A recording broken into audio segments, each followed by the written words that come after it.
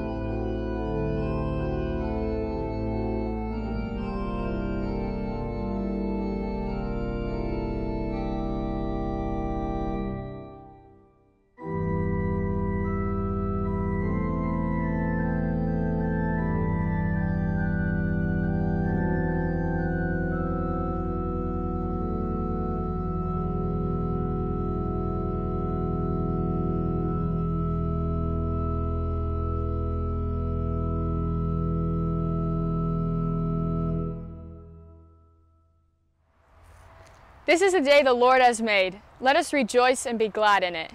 Please join us in singing our first hymn. Amen.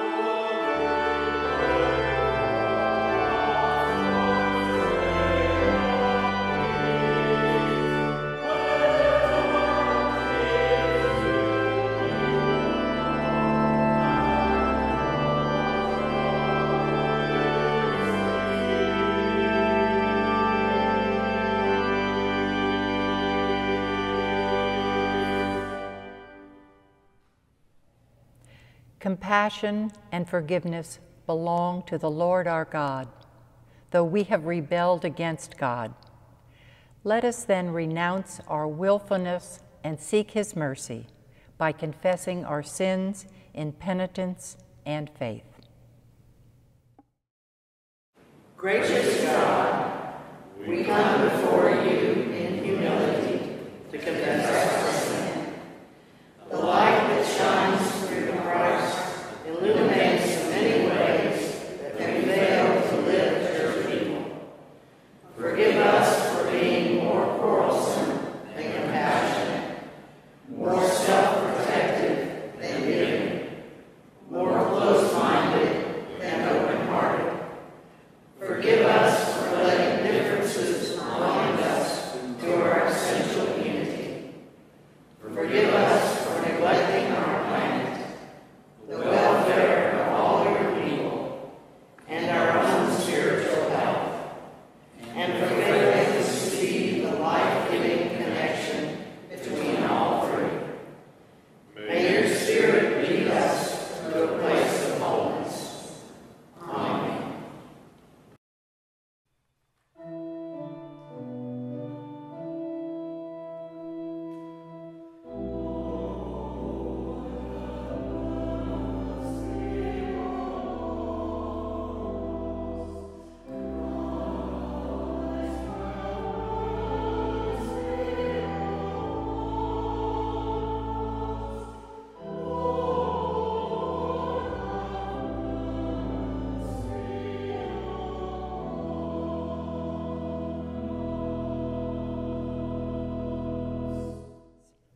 Brothers and sisters, when deeds of iniquity overwhelm us, God forgives our transgressions.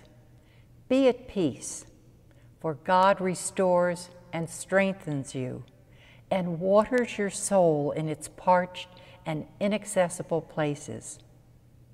Friends, believe the good news. In Jesus Christ, we are forgiven.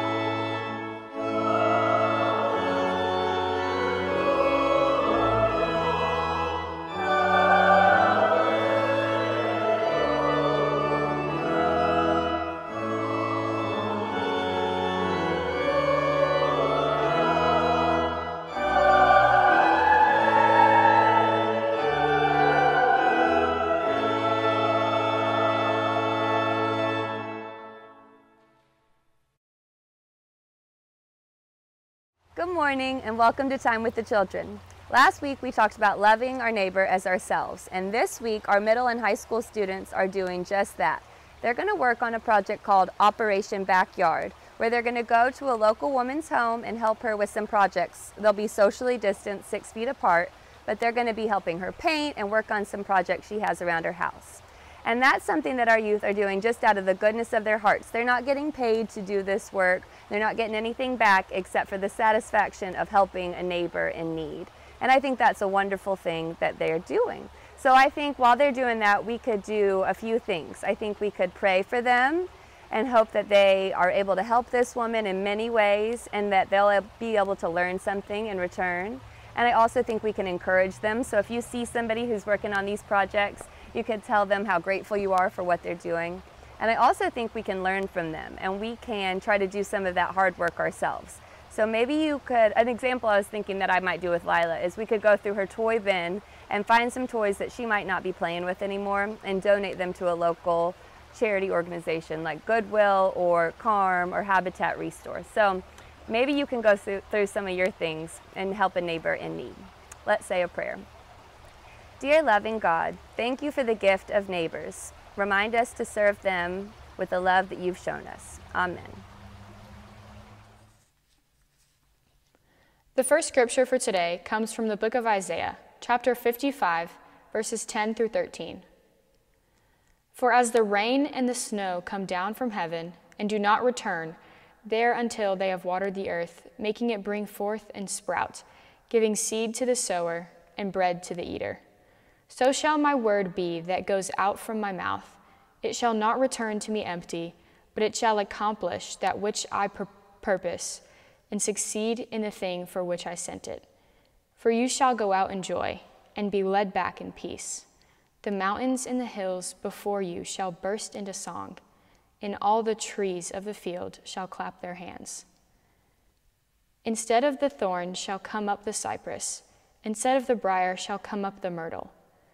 And it shall be to the Lord for a memorial, for an everlasting sign that shall not be cut off.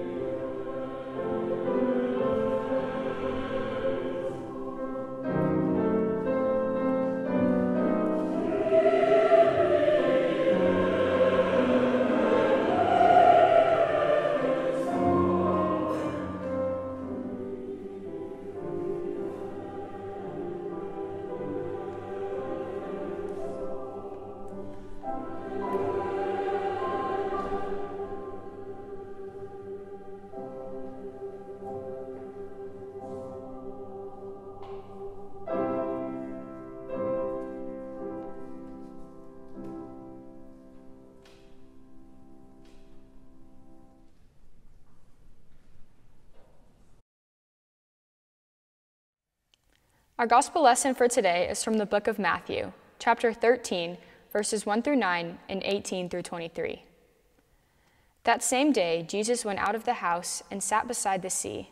Such great crowds gathered round him that he got into a boat and sat there, while the whole crowd stood on the beach. And he told them many things in parables, saying, "Listen, a sower went out to sow. And as he sowed, some seeds fell on the path, and the birds came and ate them up. Other seeds fell on rocky ground, where they did not have much soil, and they sprang up quickly, since they had no depth of soil. But when the sun rose, they were scorched, and since they had no root, they withered away. Other seeds fell among thorns, and the thorns grew up and choked them. Other seeds fell on good soil and brought forth grain, some 100-fold, some 60, some 30. Let anyone with ears listen. Hear the parable of the sower. When anyone hears the word of the kingdom and does not understand it, the evil one comes and snatches away what is sown in the heart. This is what was sown on the path. As for what was sown on rocky ground, this is the one who hears the word and immediately receives it with joy. Yet such a person has no root, but endures only for a while. And when trouble or persecution arises on account of the word, that person immediately falls away. As for what was sown among thorns, this is the one who hears the word, but the cares of the world and the lure of wealth choke the word, and it yields nothing. But as for what was sown on good soil, this is the one who hears the word and understands it, who indeed bears fruit and yields, in one case 100-fold, in another 60, in another 30. This is the word of the Lord. Thanks be to God. My husband and I are transplanted Texans. Long time ago, in a galaxy far, far away, we left the brown, dry, flat land of West Texas and moved to this lush, humid, thickly vegetated terrarium called East Tennessee. We couldn't believe all the trees and green vegetation here. We like to say it was screaming green. The first time we visited the Smoky Mountains, a ranger explained to us that they had to regularly clear the open spaces to keep the forest from taking over. We'd never heard of such a thing. Back in West Texas, we literally lived near a town called No Trees, Texas. But here, trees seem to grow anywhere, and they grow quickly. That's how I've imagined the rich soil in the parable of the sower. A place where scattered seed, thrown with abandon, could easily take root and thrive. But it began to occur to me that desert farming was likely way different than farming here in this part of the country. I found out that ancient desert farmers would often fling seed over furrows of plowed ground after a rain, with little care to where the seed fell. Penny Shantz reminded me that in the desert, some seeds, including wildflower seeds, sometimes lay dormant for years and only begin to grow when they've received enough rain. This parable is the first of 7 parables that will be told in the next verses of Matthew. Our scripture tells us that Jesus told the first parable while in a boat on a lake, speaking to the large crowd which had gathered on the shore. This was the same busy Sabbath day that the Pharisees questioned Jesus about working on the Sabbath, feeding the disciples and healing the people. Well, Jesus healed more people as he made his way to the lake, so they followed him, and they also wanted to hear what he had to say. So Jesus began by telling them what some editors have entitled the parable of the sower. In my early encounters with this parable, I was prone to see the story as personification. I hope that I was not any of the first 3 soils. I didn't want to be the hard ground where nothing grew, the rock soil that would indicate that I was shallow. I didn't want to be that either. And I didn't want to be the soil that was in the thorns, where potentially any potential would get choked and destroyed. I wanted to be the seed that grew in the rich soil, the seed that always bore fruit. The latter half of our scripture today definitely favors bearing lots of fruit. Many scholars think this parable should be named something else. They think it should be named the parable of the soils. And then the question would be, what kind of soil are you when it comes to the Word of God? Could the Word take root in your soil? As I've learned more about the parable, if I'm honest, I'm probably all the soil types. I have days when I miss the point. The Word of God just goes right over my head and out of my sight, and I'm completely blind to God's grace. But then there are days when I get inspired to read or meditate or pray, and that usually lasts until I get my first text or until the oatmeal in the microwave is done. And then, sad to say, I have moments when real growth gets stunted by overgrowing thorns of my own distractions and selfish priorities. But thanks be to God, I do have some days that I recognize the abundance of God's grace and the good news of God's Word. And maybe I even get to share that with other people. I recently encountered yet a third perspective on this parable. The parable could be a story about God's generous abundance. The sower flings seeds with abandon, tossing seeds everywhere. Doesn't that seem crazy? Just tossing them everywhere. Every time I've been anywhere near farming or planting, people carefully bury the seeds in just the right depth of soil to make sure they have the best chance of growing. Can you imagine just throwing seed everywhere? But as I mentioned, that was a technique of ancient farming. Scattering seed is one type of abundance. The other is kind of over the top. It's the seed that fell on the good soil and bore fruit. It's another kind of abundance. The scripture says the seed on good soil yielded lots of fruit. It said 100-fold, some was 60-fold, and some was 30-fold. Well, to put that into context, a 7-fold yield would be a really great harvest. A 10-fold yield would be actual abundance that would be hard to believe. A 30-fold yield would feed a village for a year. And then I guess a 100-fold yield would, I don't know, buy you a condo on the Sea of Galilee, maybe. It would be unheard of. It's the kind of abundance you only dream about, and it's a way of illustrating God's generous, generous grace. This idea of abundance is where our Gospel and New Testament lessons kind of connect. The book of Isaiah was written over the course of 2 centuries. It's divided into 3 sections, and the 55th chapter is actually the end of the 2nd section. It's thought to be written at a time when the Jews were ending their Babylonian exile and returning to Jerusalem after decades of captivity. For the first time in decades, the Jews who were returning to their homeland could see a glimmer of hope and a possibility of abundance in their lives. That abundance is reflected in today's portion of Isaiah, when the writer speaks of rain and snow coming down from heaven that makes the earth bud and flourish. The mountains and hills will burst into song, and trees will clap their hands. Instead of thorns, there will be cypress, and instead of briars, myrtle will grow. But why is the author expecting to see these beautiful signs of abundance? That's explained in verse 11. So shall my word be that goes out from my mouth. It shall not return to me empty, but it shall accomplish that which I purpose, and succeed in the thing for which I sent it. Like the sower whose widely flung seed yields abundance, Isaiah's claim is the word of God will yield abundance as well. In short, the verse is saying God keeps God's promises. It may not be instantaneous. It may even take generations. But the word of God accomplishes God's purpose. Reverend and theologian John L. Thomas speaks of nature's celebration in Isaiah 55. He compares the exiled Jews' movement towards hope to his experience attending church. And here's what he has to say. We in the Black church are not celebrating just for celebration's sake. As indicated in the prophetic claims of Isaiah, our hope is grounded in real, observable change.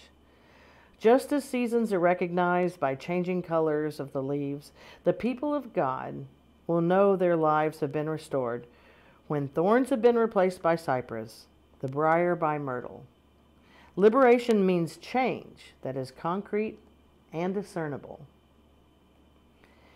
The parable of the sower is one of two parables in the Bible that actually includes an interpretation that instructs the hearer that the story has a deeper meaning or message. Throughout all the Gospels, Jesus explains things, and usually he's patient. He instructs the disciples again and again, even when they're clueless. In this first parable, it seems it's the crowd's turn to be taught by Jesus on how to understand and experience life and faith in a spiritual way. Have you ever heard that theory or experienced the phenomenon of learning something, like a new word, or you learn about a person or a place, and then you hear it again, repeated somewhere else randomly within 72 hours? It may be an urban legend, but I've honestly experienced that a lot. And I think maybe it happens because we're actually paying attention. At the beginning of the summer, I couldn't remember what hostas were. And 17 work projects later, I've moved hostas, cleared them, trimmed them back, and a few days ago my brother actually sent me a picture of some new hostas in his garden. Well, today's scriptures have been like that for me. I've seen the sower and Isaiah at work around me in two amazing examples recently. The first is, well, last week I mentioned that I had been out of town and returned after a week off. We went on a little vacation to the Charleston area, where we stayed in someone's mother-in-law apartment and mostly hung out because, hardly anything is open these days. Well, one day we decided to drive into Charleston to walk along the waterfront. As we drove in, we saw Marion Square, the central green space and gathering place in downtown Charleston. It was buzzing with activity. 3 huge cranes were hovering over a large statue, which was fenced off, and small crowds of masked onlookers were watching from the shade of the park's live oak trees around the perimeter. It occurred to us that this was the removal of a statue. We quickly parked, donned our masks, and joined the onlookers.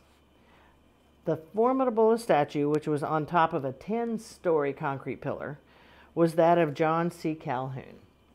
He was the 7th Vice President of the United States, but he was also a South Carolina congressman and senator who spent his life and career unapologetically protecting, facilitating, and promoting slavery in the United States. He had been looming over everybody since the statue was put up there in 1898. The workers had been trying to cut the statue free from concrete pillar since midnight, and we got there mid-afternoon, so they'd been at it about 15 hours. In the 2.5 hours we watched and waited, we used our phones to try to learn more of the story of what was going on.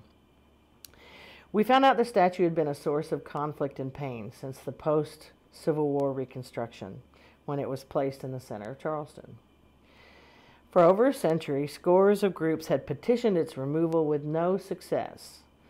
But this week happened to be the 5th anniversary of the shooting at Mother Emanuel AME Church, which was only 1 block away. There are many church steeples in that Marion Square area. There are lots of churches, and they all seem to have a view of that statue. That tragic anniversary, combined with the continued murders of black citizens by police, motivated the Charleston City Council to have the statue removed immediately. This removal happened within 24 hours of their vote, which, by the way, was unanimous. Those seeds of grace that had been dormant and scorched and ignored finally had a chance to bear fruit. And it was such an amazing privilege to be there. There was a peaceful rainbow of people watching together. We were socially distanced and had masks on. Families with children were there, older people standing for hours in the heat, younger people with friends and spouses, and one man near us was broadcasting it to friends and family on his phone. He had been there all night and was not at all self-conscious about speaking up, so we heard what he was saying. At one point, he pointed his camera at a cloud, and he said, "See that black cloud?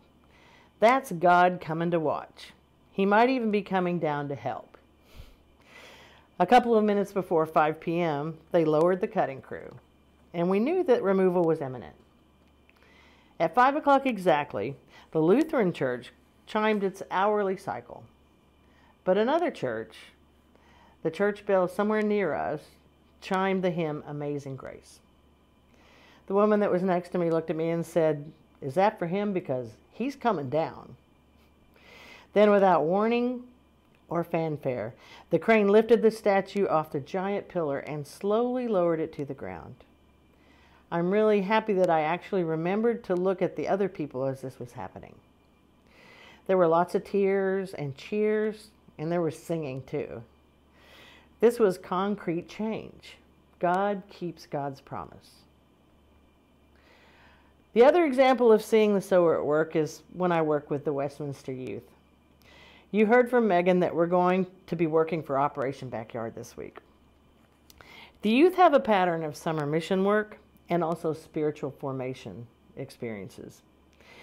They're very loyal to and enthusiastic about these events. Programs like Operation Backyard, Appalachia Service Project, WOW Urban Ministry, pilgrimages, and Montreat. Seed is scattered lavishly at every one of these events. Seeds of hope with those for whom we work. Seeds of inspiration for those who support the work, like you all. And of course, for those involved in the work, seeds of commitment to continue doing the work and helping improve the world. And I know the commitment will continue. I see it continue. I have the privilege of witnessing these youth growing into adulthood. And I know that they are continuing to spread and scatter seeds of hope, grace, and God's Word. The kids that we send out into the world are and have been doing things like volunteering, defending, preaching, and teaching. We even have a college crew joining us after they get off work this week. They wanted to be part of the project as well.